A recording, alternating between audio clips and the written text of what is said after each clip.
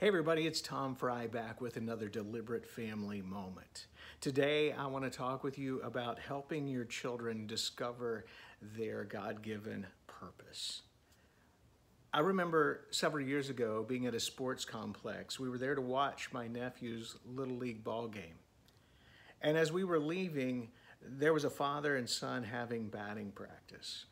But in the couple of minutes that we observed this as we were walking to our car, it was painfully obvious this wasn't just a normal practice. What we witnessed was a father screaming at his son in a way that I've never heard a professional coach scream at his team. This has been 15 years ago, and if I had to guess, I would assume that young man is no longer playing baseball. And if he is, it's highly likely that he isn't playing for the love of the game, but for his dad's approval, or worse yet, for the fear of his dad's disapproval. As a parent, one of our biggest responsibilities is to equip our children to live out their God-given purpose. Not yours, not mine, but theirs. Sometimes those passions overlap and sometimes they don't. But the biggest joy that we can have as a parent is to see our children walking in God's call on their life. So how do we do this? I think it starts with teaching them at an early age that they were created for a purpose. We read in Ephesians 2:10, for we are God's handiwork, created in Christ Jesus to do good works which he has prepared in advance for us. Good works that God has created in advance for us to do. That sounds a lot like purpose to me. So what are your children's purpose? I believe this takes time and sometimes work to find, kind of like a treasure hunt.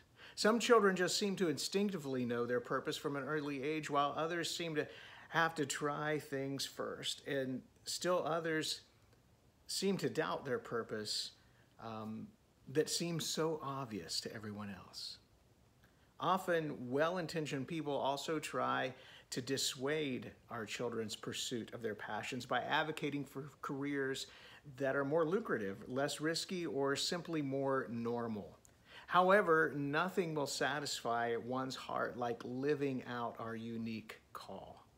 Scripture also tells us to start our children off the way they would go, and when they're old, they won't depart from this. This comes from Proverbs 22:6.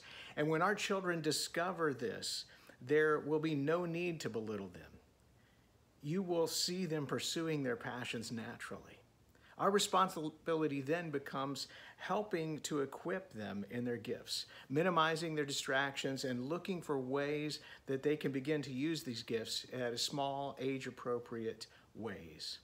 And finally, teaching them to understand their passions are a gift from God, a gift through which he has called us to love and serve the world.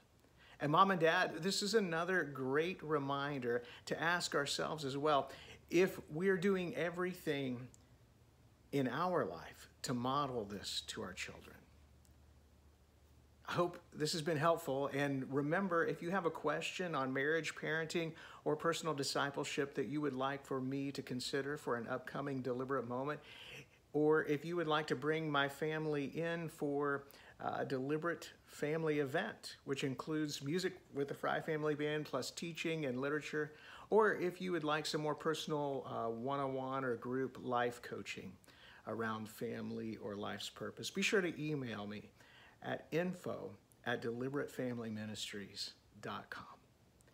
And be sure to hit the like and subscribe buttons down below too. Until next week, this is Tom Frye reminding you to live deliberately.